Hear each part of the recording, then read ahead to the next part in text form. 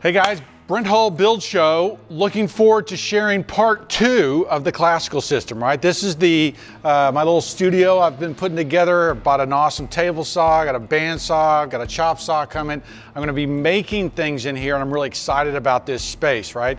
This is an old 1921 warehouse. I built this wall where I can nail moldings up on the wall and actually show you how to do this over the coming weeks and months. But today is part 2. Come join me, got a ton to share.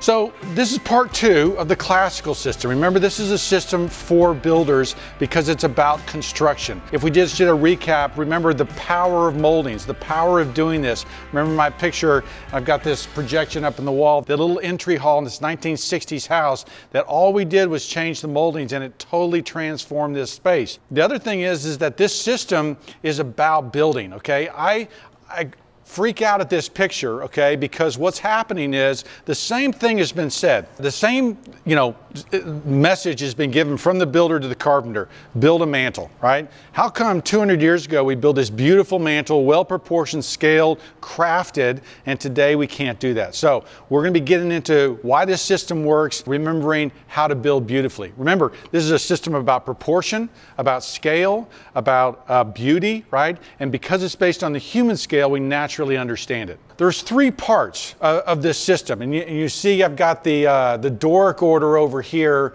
in 3 sizes, 8, 9, and 10 foot. And we're going to actually be breaking out that, looking at how to lay out a room today, right? Looking at how moldings work in a room. That'll be the last part of today's video. But we've got 3 parts. We've got the pedestal, we've got the column, and we've got the entablature, okay? Remember, there's 3 parts of each, right? In the entablature, there's the architrave, okay, which is where door casings and things like that come from. We've got the frieze, and then we've got the cornice. Now, all of these things that we use today are based on this classical system. The 3 parts in the column, we got the capital and the base and the shaft. And here we've got the surbase, the base and the dado, right? So we've got 3 different sections of each deal. 3 becomes this magical number, but we're gonna dig into this today and we're gonna learn a ton. I really have to start with a history lesson because where we are right now, okay, classicism really falls apart as an architecturally favored system in the 30s and 40s as modernism begins to take over. The architectural schools and the design schools, Mies van der Rohe, Walter Gropius in the 40s, right? They come from Europe. It really changes the way things are built. So we begin to ignore the classical system in the 40s and 50s, right? And so today we've forgotten how. Good news is that there's been other times in history where we've forgotten this lesson. Now, I'd like to show you this house. This is Chiswick House, okay? This is in England. This is 1720s, okay? William Kent, an English pattern book author, was the architect, okay? Why did he build this house? Not how, okay? Not how much money, right? But why, okay? Well, to really understand this house and why he built it, we really have to look at this building, okay? This is the Pantheon in Rome. This is around 300 AD, right? And they built the Pantheon. This is the Roman building, a beautiful building, right? That's been revered and studied. Now, remember that during the Renaissance, when they looked at this building, they were amazed. How could these Romans, okay, have built this dome, this freestanding dome, without any other kind of structure holding it up? It baffled them. In fact, most of the buildings of the Greek and Roman era that they looked at, they were amazed by, okay? So one of those guys was under Palladio, okay? He was a stonemason, one of my building heroes, because he started out as a craftsman before he's called an architect today, but really he was a builder craftsman first, okay? He built this house called Villa Rotunda, okay? Now, it is obviously based on the Pantheon, that same idea. The pediment front coming out on the top, the dome in the back, right? Very similar to that. Palladio was a learned man, okay? And so he started out as a stonemason. There was a man, Trissino, who kind of took him under his wing, in fact, gave him the name Palladio. He was the one who took Palladio to Rome, okay? He was the one who saw promise in Palladio and said, hey, let's go to Rome because you're going to freak out when you see these buildings. And over the next 30 years, 40 years, Palladio kept going back to Rome. And what he was doing with Rome, he was studying the buildings, okay? Now, realize that Rome at this time was, if this is the walls of Rome, the Vatican, okay, the Catholic Church and everything else, because St. Peter was buried outside of the city walls where criminals were buried, they built the Vatican outside the walls of the city, right? So most of the growth in Rome had taken place outside of the city, okay, Vatican City, right? Inside the walls, we have this Campo Vicino, right, which is the cow fields. So the Roman Forum, the most important area of Rome, was actually like this, was in ruins. But what happened was, and there's the Forum today, right, when I was there a few years ago, and looking at the Forum, right, still a lot of ruins. What Palladio did was he measured these buildings, okay? He actually studied the proportion and scale.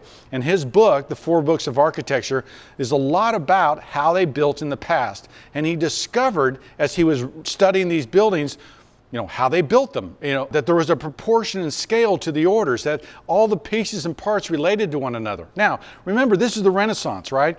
I told you last time in the last video about Vitruvius, okay? He was the only book that came from the classical period that they were able to find during the Renaissance that we have actually even today was Vitruvius's book on architecture.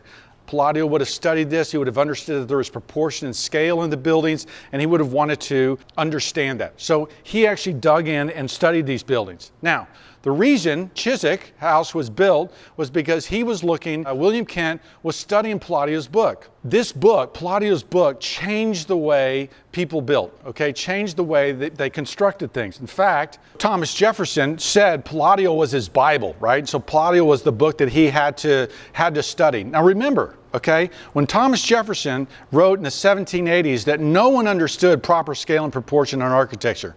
And by 1820, after he's finished with Monticello and the UVA campus, right, he's influenced architecture in that region, right, so that Jeffersonian architecture, right, his influence on architecture was profound, okay? So again, I tell you that because, and there's UVA's campus, all these buildings relate, okay? All these buildings kind of come together and tie together. They all have the same story. We're relearning the past, and that's what we're doing today. We're relearning the past, how to build, rediscovery of this system of building, and it's awesome. Let's just study the orders, right? Okay, we've got remember, we're studying the 3 orders, Doric, Ionic, and Corinthian, right? What I've done is I've printed out full scale the order, okay? I've done it at an 8-foot height, I've done it at a 9-foot height, I've done it at a 10-foot height, okay? Now, there are things that we should actually learn from this thing, and we can just take a tape measure and just begin to study these things, right? Begin to look at them. One thing I want you to notice is that the moldings, even though this is the same order, right? As it grows in size, the moldings change, okay? So, this is the architrave. Remember, this is the entablature. This is the beam that's supported by the columns, right? The architrave here, which ends up influencing the size of our door and window casings, okay? This one is 3 5/8, okay? This one, remember, same order. We've grown about a foot in height of the room. And remember, this is just like the human body. Small bodies have small things, big bodies have big things, right? So as it grows, naturally, all the parts and pieces grow with it. This one's 4 3/16, and this one is 4 5/8. Notice too, the height of the chair rail changes. This one's at 20, this one's at 22, this one's at 24, 25, right? And so all the parts and pieces change, okay? And in big rooms need bigger moldings, small rooms need smaller moldings, okay? Now, the other thing about this you'll notice on the column is what's called entasis, okay? Now, entasis is the fact that the column's shaft shrinks as it gets taller. I always look at it like a tree, right? That a tree trunk doesn't stay all the way up and then you have all these branches at the top, right? It actually grows more slender and then splits later, right? But just like a tree trunk, this one's at 7 1/2, let's say at the base. At the top, it is 6 1/4, right? Okay, and so good columns have this what's called entasis, where they get slender at the top versus the bottom. So if we look at, right, the columns, right, notice that as it's broken out, remember that all the parts and pieces relate, okay? They all relate to D, okay? Remember it says 1D right here, okay? This is 5/6D, right? There's the order as it shrinks. Notice that all these parts and pieces are related to D. This says 1/2 D, this says 7D, right? Even on the ionic order, right, we have the same thing. We have the column and then it's shrinking down. So entasis is something that happens on all these columns. The other thing that happens is that there's a relationship between the column and the beam and the entablature above it, right? And you'll see it in this breakout right here, that the column, the neck of the column lines up with the beam of the entablature. Same thing on the Corinthian order, that this little dotted line goes down to the neck of the column, right? Same thing here. You're seeing that this neck line right here lines up with this beam. Now, part of the perfection of this system is that there is this relationship, right? That they looked at these things for so long, they looked and built these buildings so carefully that they found better ways of doing it. So when we build silly things and don't do it right, it doesn't look right because they've perfected it, right? So there's no point in reinventing it. We see the same thing. This is the Doric order, right? You see the triglyphs right here above, okay? Unfortunately, okay, we've kind of forgotten how to do this. And the problem with these pictures, right, the problem with what's going on here is A, the columns don't have entasis, right? This is just a straight tube all the way up. Notice that the relationship of the capital, which is right in here, versus the column is the proportions are kind of messed up, right? There's no entablature here, right? They come up right to the ceiling of the porch. There's no beam here, okay? And the whole roof overhangs the column, okay? Same thing here in this bank is this whole roof overhangs here. And then there's their entablature, kind of funky, right? But the parts and pieces are there, but because they're not put together right, they don't make sense. Here too in some residential examples, right, where you see this front porch and they actually have an entablature over here, but the columns, this beam is too thick, okay, for that column. It should be the size of the neck of that column, right? So it begins to look funny, right? Their entablature actually isn't terrible. This Corinthian column, one on the inside, thrown up right against the ceiling, small entablature. Some of the things are right there, but realize, guys, that it's getting the parts and pieces right, getting all these different things, following the rules of this classical system, right, will help you build better. Now, one of the last things is the dentil, okay? The dentil, okay, is right in here. And you can see from this example where they've got these big old honking teeth dental coming down there, right? One of the things we mess up more than just like the columns and the beam relationship, we also mess up dentils. They end up down here, they end up too big, right? Always, if we look at our entablature, right, architrave, frieze, cornice, the bed mold, the bottom part, okay, there's three parts of the cornice. Bed mold, corona, cimation, okay? Top crown, corona is that flat piece, bed mold. The dentil is always split between the bed mold, right? And that's where the dentil goes. And there's a proportional relationship, as you see here, right? All these different parts and pieces relating to D, okay? That there is a relationship between the size of those and this. Now, what that means is that you can't go to a lumber yard and buy dentil, okay? Or it's not easy to do. We end up making our own because they're just not available off the shelf. So when you end up taking a 1x4 or 1x6 and cutting teeth out of it, right, you're not building dentils right? You're introducing things that can make your work look unsophisticated, right? Unlearned, right? You're just practicing things that a country builder would do. So remember, right, there are just a few things that if you watch this video and do, two things, right? Three things. Stop making big, ugly dentils, right? You know where they belong. They belong in the bed mold, right? And there's a relationship, a size relationship related to those. They're thicker and bigger than just cutting a 1x4 or 1x2 or whatever you're going to do there. Get the dentil right, put it in the right place, okay? Get the columns with entasis. Don't get straight shafts, right? That entasis starts a third of the way up the column and then it slowly tapers in, right? Get the beam right. And here's a a Doric capital, right? Notice that my beam is here, okay? My beam is sitting out, and I measured this capital and kind of where it is in the neck.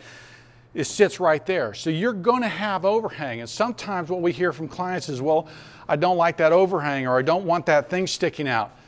Tough, okay? That's where it belongs. That's the way it's going to make it look right. And so, guys, it's taken me 10 years to figure all this stuff out, right? It's taken me a long time to figure out how these parts and pieces go together.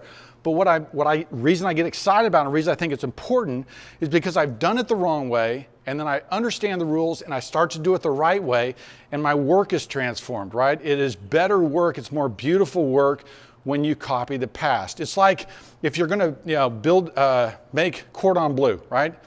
There's a lot of ways you can do it, okay? But there's a French tradition and a French way of doing it with the butter and the right ways of doing it.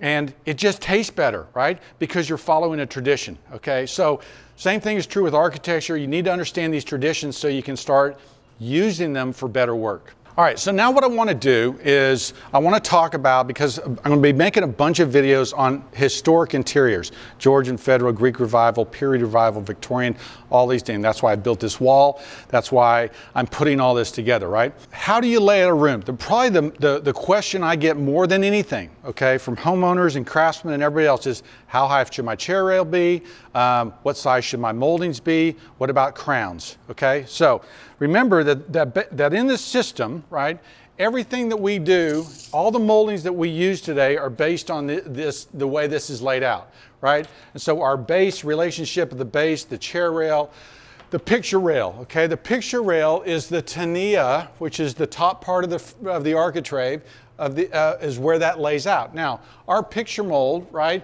and you'll see it in Victorian rooms where the picture mold will hang down from the ceiling this far, okay? And you'll see it in bungalows where it only hangs down this far, right?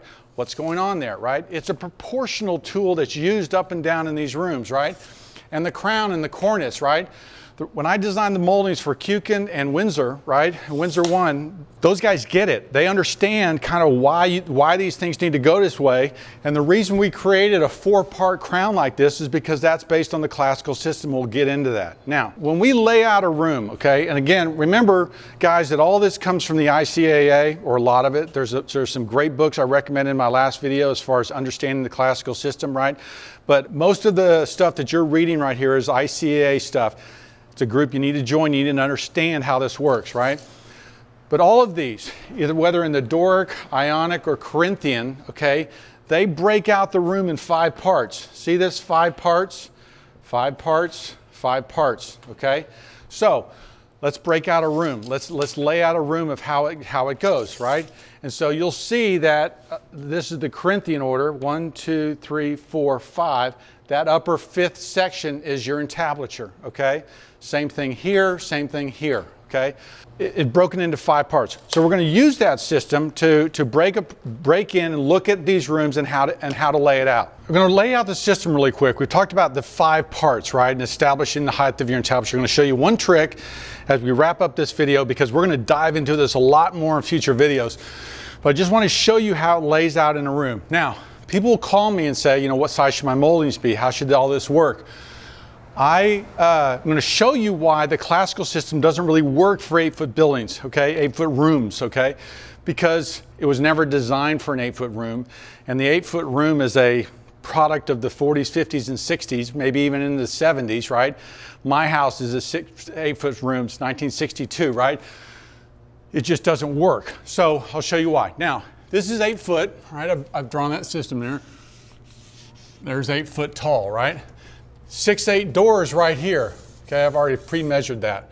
Right, there's your door down here. Your door casing is right there. Now, we know the size of that because we've measured off our system right here, and it's about 3 5/8, okay? So the door casing is 3 5/8, right? Now, we've got our door casing, and there's only about 11 inches left. But we know the full entablature is about 15 inches, right? In other words, there's no room to wrap this room with an entablature. It would feel incredibly heavy. It'd feel like there's too much going on in here.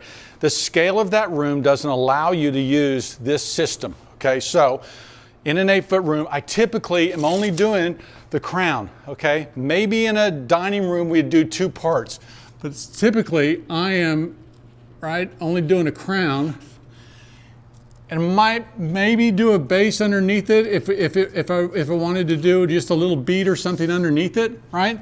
Maybe bring it down 4 inches, right? I'm not coming down very far, right? If I wanted to highlight an opening that was very important, I might tie the casing and the crown together, right? But it'd have to be an important opening. So that's the reason it doesn't work. Now, what I'll do real quick is I'm going to grab this 10-foot ceiling, 9-foot ceiling, and talk about how these moldings should work and how it should come together. Let's say you've got a 10-foot room, okay? The first thing you do when you're laying it out is you're measuring, you know, the height of the room, figuring out how tall it is. Let's assume it's 10 feet, which is, you know, right there, right in line with this 10-foot system I built, okay? To divide it into 5s, okay, remember it's divided into 5 parts, we know that our entablature should be 2 feet. Well, it's not, it's 18 inches. Why? Because what we've done is we've introduced a pedestal, okay? So now that my pedestal is here, this is the 2-foot section, right? So the 5 parts, this is 2 foot. Now what I'm gonna do is I'm gonna measure 5 parts, I'm gonna divide this back into 5 parts, and so I should be right at 8 feet, right? And 1/5 of 8 is 19 inches. So what they've done is when they introduced the pedestal, if this column went right down to the ground and there was no pedestal, there's no chair rail, there's no wainscot in the room, then our entablature would actually get bigger, okay? It would be 2 feet. It would come down the wall 2 feet. Now that's pretty far down the wall, right? That's right there. That's 2 feet. That's a honking crown, right? That is a big entablature to wrap the room. So you're kind of managing it by the feel, right? How elaborate the home is, how high style the room is. You know, you're trying to figure that stuff out.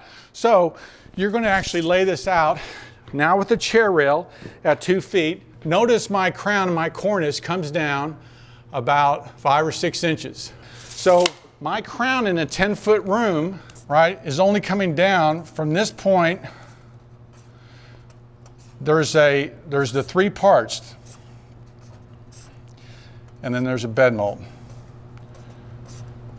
right? So this is my cornice, this is my cyma, this is my corona, this is my bed mold, right? You're familiar with that term bed mold, right? So, and this is where the dentil would go, right between those 2 moldings. That's only 5 or 6 inches. So if you're buying a 4.5 or 4 1/4 crown, right, you're probably buying a crown that's too big for that room, right? Because this crown is only about 2.5 inches, right? So even though the whole thing is 6, right, it's a smaller molding. So I want you to get used to and understand the scale and the sizings of these moldings, right, so that you can build prettier rooms. Don't put a big 4.5 inch crown in there because it's probably too big. Break it up into more sections, it's going to look prettier. So we've got our chair rail, and I know you guys are screaming and going, yeah, but the chair rail at 2 foot, I can't put a wainscot in there, it's 2 foot. Yes, you can, okay? I'm usually telling people that my chair rail is between 28 and 32 inches. Realize that as the pattern book authors of the Renaissance, the Enlightenment were putting things together, the chair rail was moving for them as well, okay? And it should move and organize the room. So the height of your windowsill should be lined up with the chair rail. That's kind of a standard in the system in traditional houses, is that the wainscot would line up here. That means your windows are going to come down to around 30 inches. They're not going to be up high. This tool, this molding, should unify this space. One of my favorite moldings to use is the chair rail because I feel like it wraps and unifies the space at a height that I can really understand it. If we go back to that 8-foot room and you start talking about, I mean, this chair rail is 20 inches tall, right? And I know you guys are, the 3-foot guys are screaming out there, the chair rail has to be 3 feet. But if my ceiling's only this far high and I come up 3 feet, right, in here, I'm really messing with the proportions. Now, there's an idea that we're going to study later called punctuation, which is a mathematical ratio of 1 to 5, 1 to 6, 1 to 7, right? This is punctuating the wall, okay? And if you bring it up this high, you're almost dividing the wall in half, right? Another foot, you'd be dividing it in half. You don't get the same scale and proportion that way. All right, too much stuff going on, too many things to learn, awesome stuff. This is part 2, okay? We'll have a part 3, maybe have to do a part 4 because there's so many things. We'll start laying out rooms based on this system. We'll start looking at historical precedent to understand this better. Now listen, if you want to see more of this stuff, you want to see how we're prepping and doing stuff, you really should follow me on Instagram, Hull Millwork, Hull Homes. Be sure to follow me there because you'll see a lot of the inside stuff between these videos of what we're doing. Number 2, I want to thank my sponsors, Kukin Lumber, Windsor One, Chatsworth Columns, Decorator Supply. These guys really get and understand the classical system. You ought to buy from them because you're going to be able to have conversations with them about chair rail and molding sizes and everything else that makes sense. I'm Brent Hull. Thanks for watching me. See you next time.